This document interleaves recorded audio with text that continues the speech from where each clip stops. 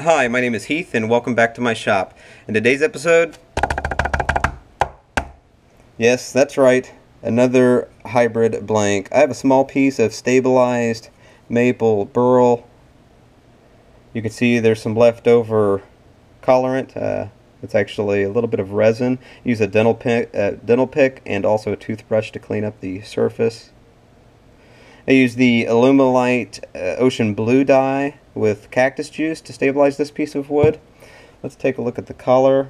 Again, remember I used a blue dye, and hopefully the camera will pick it up, but that's more of a green. Which brings me to this. If you're interested in coloring or using dye with wood, you may of course want to take into consideration the natural color of the wood. This is what it looked like prior to stabilizing, and of course this is what it looks like afterwards. This will definitely affect the end result. I suggest a color chart or maybe a color wheel. That may help. The plan with this is to create a blank that measures 2 by 2 squared and approximately 6 inches in length. I would like to be able to make a small weed pot or bud vase. I think that would look nice. Interesting thing about today's project, not only did I use the Alumilite Ocean Blue dye to color the wood, we will also be using this same dye with the Alumilite clear resin. I'm shooting for something similar to this, translucent. So we'll just use a small amount of the Ocean Blue dye with part A. And one last thing I'd like to mention before we mix the resin: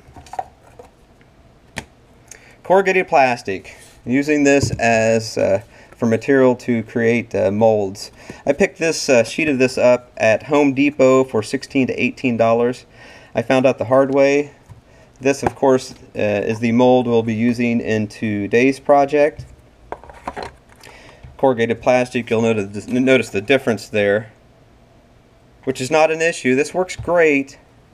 Unfortunately, the bottle stopper blank that I created and uploaded a video of, I found that I probably should have used a release agent. This corrugated plastic was a pain in the butt to remove from that small blank. It took me 15-20 minutes, to be honest with you. On the other hand, this corrugated plastic, for whatever reason, I did not use a release agent. So needless to say, I have a can of release agent on its way to the shop, and that way in the future, that's one less thing I need to worry about. Next up, I'll have the part A and part B resin. We will add the Ocean Blue dye and see if we can come up with a nice little blank to make a bud vase. We have everything set up. I've measured part A and part B of Alumilite clear resin.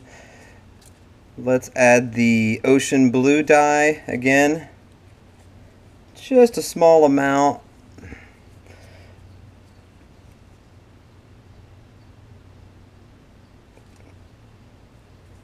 Something about like that, basically.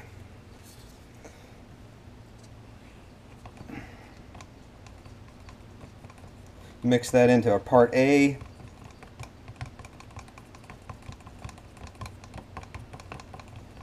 And a little bit goes a long way.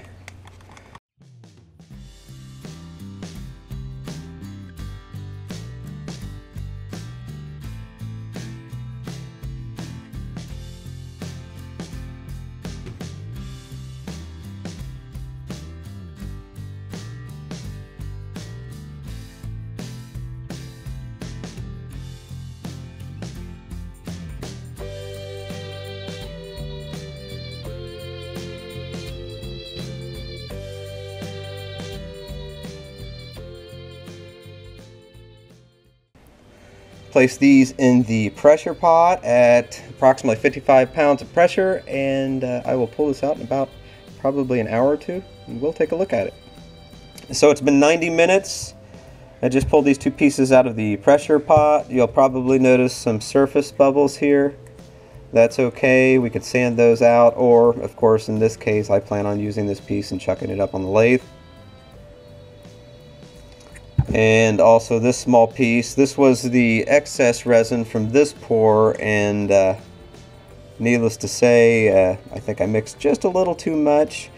Off camera, I added just a little bit of the Alumilite white dye to this and mixed it up. I think I made a mistake though, because I added too much dye, and you'll understand here shortly. I think I could still probably use this piece, but there you go. That right there would be the glue from the glue gun in the center.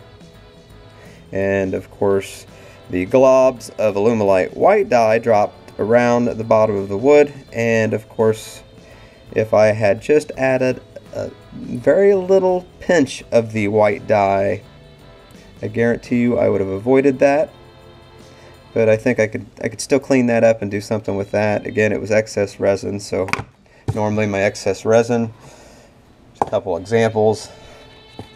I don't know if I'll use them for ribbon material or something similar.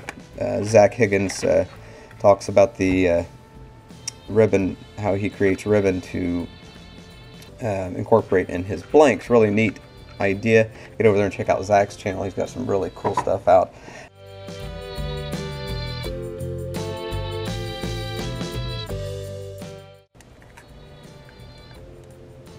Be a little harder to get this piece off of here. So there you have it. Again, corrugated plastic. Don't do what I do. We will succeed, right?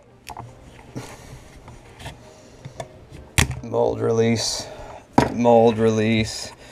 Don't be such a cheapskate, Heath. Just purchased mold release. Can't even get here quick enough. There you go. Finally. That's trash. And we'll be using that again. It's of course the glue. I think some of the corrugated plastic seems to have leached a little bit.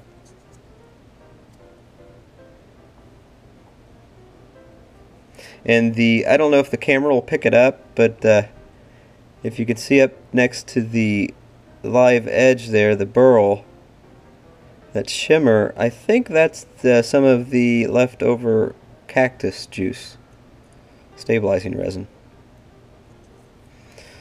So that's that. Another blank. I think I'll chuck this up on the lathe and see if I can turn a small bud vase or a weed pot. I think that's what it's called.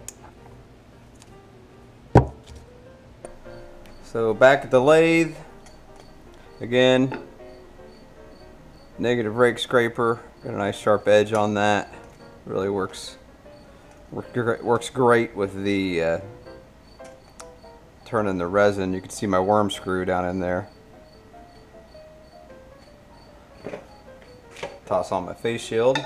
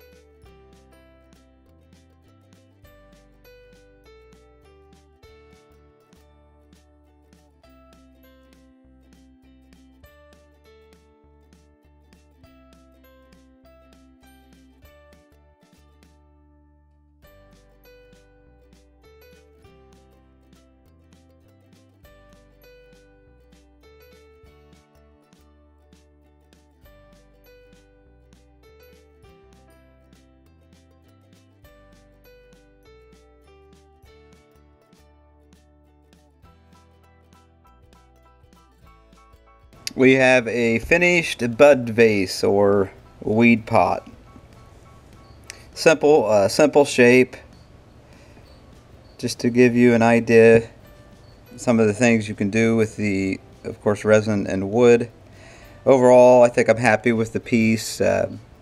The color from the burl and the resin seem to suit one another, so I'd like to take a quick moment to thank all of my subscribers. I appreciate your support. And I did want to mention, I had a gentleman post a question about if I were to use translucent dye, could you see the natural edge? And to answer your question, absolutely. I think you could see that there. Really neat effect.